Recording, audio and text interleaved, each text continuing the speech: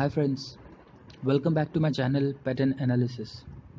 So I'm on a website investing.com and this is a weekly chart of crude oil.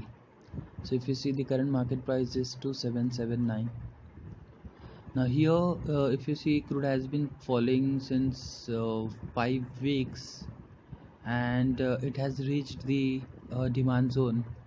So if you see, this was a drop, base and a rally. So if you need to mark a level,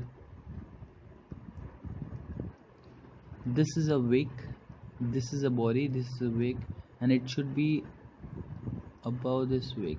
So it should be like, so this should be your entry point. And if you see, exact, it has reached your entry level and it has reacted from it. And the stop loss for trade would be below this wick, lower wick, like this. So this is the zone in which you can go long in crude. So it has tested once from this wick and now it is entering this zone. So you are still good to go long whenever it comes to this zone. This is a very nice zone from which the price has reacted, and since this is a weekly chart, so it will take a bit of time to react. So if you want to check what would be your target, then you can look out for the opposing zone. So from the left, from current market price, you need to check out for the candles wherein you can see the opposing zone. So this is the one which is rally, base and a drop. So I'm going to mark it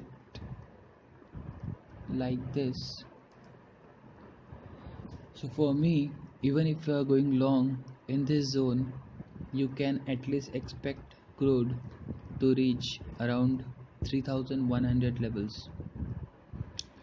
So, and if you're long, the stop loss would be this line, which is around 2600 levels. So since this is a weekly chart, it will take a bit of time. Please do your own analysis. But here, if you consider about crude, it is still in a demand zone and it can bounce back from these levels. And since we have opposing level at around 3100, so we can still enjoy a rally of around 250 points on crude. So friends, this was crude oil on weekly chart. Thank you friends for watching this video. Happy trading. Thank you.